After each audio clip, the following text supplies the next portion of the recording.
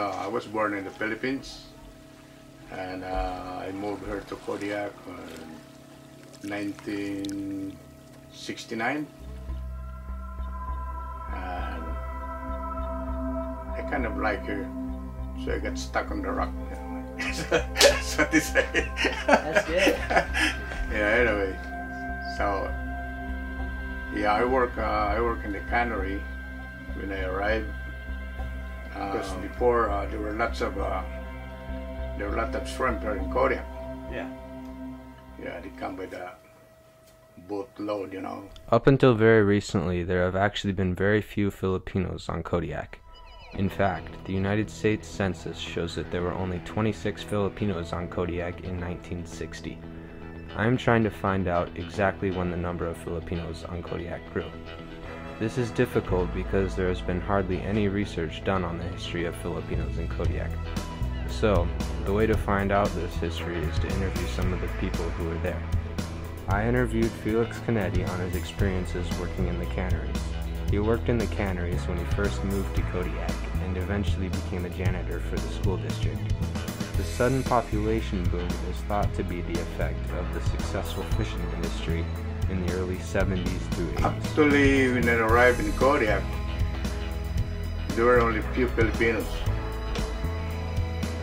Yeah, in fact, I could say maybe there were only about maybe 20 of us. There were not lots of Filipinos then. To answer my hypothesis, I interviewed Benny Dacolania, who worked in the Canneries during the early 70s, which is when I believe the Filipino population began to take off on Kodiak.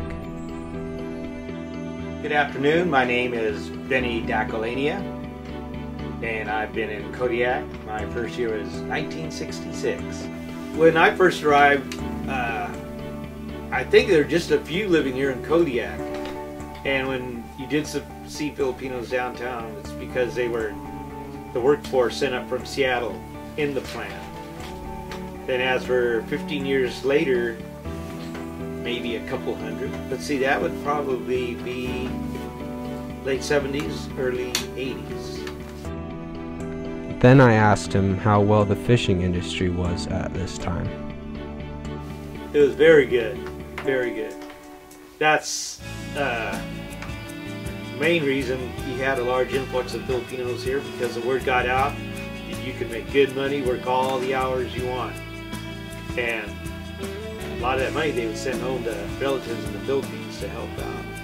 But Filipinos from Kodiak, Washington, Oregon, they found out from their friends that came up here and worked, hey, you can make good money, really good money. So they'd all come. Eventually, every year it would increase. Filipinos have contributed so much to the economy of Kodiak, especially to the workforce of the Canneries. Through my research, I realized how important their contributions were, and I uncovered some of that lost history.